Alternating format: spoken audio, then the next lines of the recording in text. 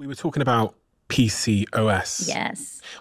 I've got a very close friend of mine that struggled a lot with PCOS, and I've been there with them as they've been diagnosed and as they've kind of battled with that over the years.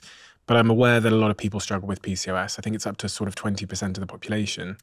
So officially people will say that it's about 10 to 13% of the population, but that 70% of people who have PCOS are undiagnosed. So much higher than either of those numbers you or I said is going to be the real number. And what is PCOS? There's a couple different ways that PCOS presents. So how I like to describe PCOS in essence is being born with more eggs in your vault. Okay? So if you're born with more eggs in your vault, you are going to send out more eggs every single month, right? Because you're sending out eggs in proportion to how many you have. Why do you have PCOS? Likely this is due to something your mother did when she was pregnant with you or something she was exposed to because you didn't have that normal decline in eggs from 6 to 7 million at 5 months to 1 to 2 million at 9 months. So you have more eggs. More eggs come out of the vault every month. The brain doesn't know you have more eggs. So it is sending out the same amount of FSH as it normally would for a normal egg count. But that FSH is getting diluted amongst the more eggs that have come out. If we can imagine the same signal is going to 20 eggs or it's going to 30 eggs. So FSH is the thing that basically picks the egg. Yeah, it's like food for the egg. Okay, it's the thing that selects the one egg and gives it, waters it like a plant. Exactly. So you have the same amount coming, but there's more eggs eating it. Okay. So nobody's getting a strong enough signal to grow reliably, predictably, meaning you're not going to have that regular, predictable cycle. When an egg grows, that's when your body makes estrogen. It's when your ovary makes estrogen. And the ovary is a hormone-producing factory. Everybody thinks about the ovary as, oh, it's what makes the eggs. But its real job, its real love is to make hormones. It makes estrogen as it grows the egg. It makes progesterone after you ovulate. If you have too many small eggs come out of the vault, there's not enough FSH to stimulate any of them. The ovary's not making estrogen and it gets bored. So what happens is the pathway to make testosterone becomes upregulated. It starts making testosterone in its bored time. What testosterone does in women with PCOS is it then increases the risk of insulin resistance. It increases abdominal weight. So not that maybe like female body shape we think about, like weight on the hips and thighs, but more of that man beer belly style abdominal weight. You also then are going to have increase in acne, facial hair, and then even male pattern baldness. So you start to see that you have these androgen symptoms that are negatively impacting quality of life immensely. And then as you gain weight, the estrogen confuses the brain and it sends out even less FSH. So you get into this really cyclic pathway where the insulin resistance and the testosterone change your entire body's metabolism. But you're not going to go in and make yourself have less eggs. So how do you combat PCOS? One way from it, if you're trying to get pregnant, is to try to give medications that have the brain send out a stronger signal of FSH. So you might have heard of medications like Clomid or Letrozole. These medications tell the brain to send out more FSH. So in essence, that's what we call ovulation induction, helping somebody ovulate by having the brain send out a stronger signal. But what we try to do if you're in this PCOS pathway is break down some of the production of testosterone from the ovary, stop that cycle, and try to see if you can reverse back into having healthier, normal cycles. So sometimes that's from medications like metformin. You can have spironolactone, which is a medication that stops testosterone production. This is why women with PCOS are given birth control pills, because birth control pills, one, can come in and provide estrogen and progesterone, but two, they also make something in the liver called sex hormone binding globulin that binds to testosterone, drops your testosterone levels, and clinically they make you feel better. Your acne goes away, some of those androgen signs go down, and it can help break the pattern.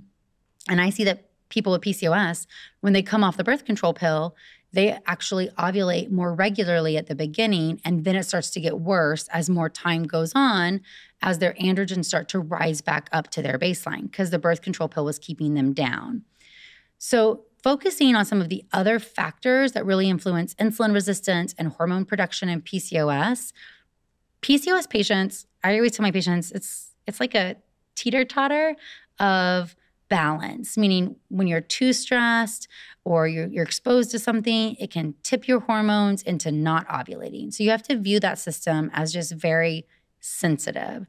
Extra stressors like the cortisol that's coming in really influence people with PCOS a lot, as does being overweight. And that's why there's a lot of information on trying to encourage PCOS patients who are overweight to lose weight. Importantly, not all women with PCOS are overweight. You definitely can be thin, be born with a lot of eggs inside your vault, and have the exact same problem.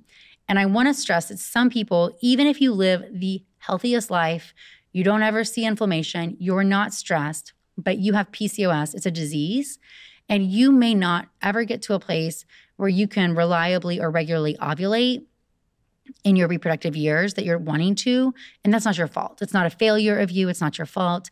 Some people truly do need intervention to try to help them get pregnant. And those interventions are freezing their eggs, IVF, those kinds of things? Yep, ovulation induction, freezing your eggs, IVF. When you scan the ovaries, can you see PCOS? Mm-hmm. PCOS is diagnosed by having 2 out of 3 criteria. So number 1, seeing a lot of eggs on ultrasound. Yeah. Number 2, having high androgen signs. So whether it's a blood value of testosterone that's higher than a normal female should have, or just having acne or hair growth. Mm-hmm. And then 3 is irregularity or absent periods. So 2 out of the 3 of them. So if you have irregular periods and acne, you've met the diagnostic criteria. What causes PCOS? You talked about maybe it's something your mother might have done, but there's a lot of thought that PCOS is largely genetic or epigenetic, meaning that when you're a baby inside your mom, that environment influenced a lot of how your ovary is going to function later. And there's a huge correlation between different exposures, or whether it is insulin resistance in pregnancy, and then women being born later in life with a higher risk of PCOS. Certainly, you can back into PCOS by being overweight. And what I mean by that is often patients will present, they'll be diagnosed with PCOS, but the etiology is a little bit different. If you're very obese, that fat is going to make estrogen. The brain is going to send out less FSH. You're not going to be ovulating because it's not a strong enough signal. And the ovaries are going to start making testosterone because they're bored. So you have a PCOS presentation, but that mechanism is not really necessarily having a large number of eggs in your vault. When we have syndromes, we have to remember polycystic ovarian syndrome. Syndromes are based on the symptoms you present with. So often syndromes do have different origins for how they present. Is there a way to completely heal from polycystic ovary syndrome? For some people, yes. But have you seen that? Yes, I have seen people, but most of it correlates with, in all women, at some point, you're still losing eggs every month, right? So at some point, you are going to get to a number where the eggs that are coming out of the vault are a number that the brain is going to respond to. So what's interesting is I'll have people say, I cured my PCOS. And I say, well, really, you just are age 38. And at this point, you don't have enough remaining eggs to cause this dysfunctional problem anymore. The eggs that are coming out are now responsive to your hormones. Yes, they did do lifestyle changes and improve things and probably made it so that their ovaries could respond to those signals. So I think it goes together. But PCOS women still go through menopause at the same age. They're born with more eggs and they go through menopause at the same age. So what's happening is they're simply just losing eggs at a more rapid pace because they have more. And what impact does that have on your ability to get pregnant? When you have more eggs, the number 1 is what we call anovulation. So the irregular periods or lack of having a period altogether. That is one of the top causes of infertility, and certainly PCOS is the top cause of that. It's important to say that not having a period is not normal. So if you're taking birth control or contraception, we'll just put that in a different category for a minute.